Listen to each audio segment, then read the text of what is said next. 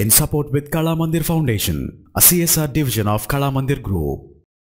మన దగ్గర ఉన్న ఫొటోస్కి అదనంగా రకరకాల ఎఫెక్ట్లని జత చేసుకోవడం కోసం వి ఇమేజ్ అని చెప్పేసి ఒక ఆండ్రాయిడ్ అప్లికేషన్ గూగుల్ ప్లే స్టోర్లో దొరుకుతుంది. వన్స్ దీన్ని మనం డౌన్లోడ్ చేసేసుకొని ఓపెన్ చేసిన తర్వాత దీంట్లో ఒక ఫోటోని సెలెక్ట్ చేసుకోవాల్సి ఉంటుంది. దాన్ని మనకి బ్రైట్నెస్ కావచ్చు, లేకపోతే సాచురేషన్, ఎవ్రీథింగ్, కాంట్రాస్ట్ సెలెక్ట్ చేసుకున్న తర్వాత నెక్స్ట్ అనే బటన్ మనం ప్రెస్ చేస్తున్నామంటే కనుక ఇక్కడ ఎన్నో రకాల ఎఫెక్ట్స్ అనేది కనపడుతూ ఉంటాయి.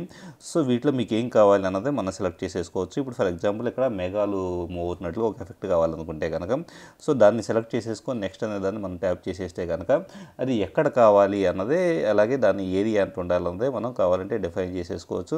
సో ఇక్కడ ఫర్ ఎగ్జాంపుల్ ఏరియాని కావాలంటే కనుక అది పెద్ద మేఘాలు వచ్చే విధంగానూ ఇలా చేసేసుకోవచ్చు.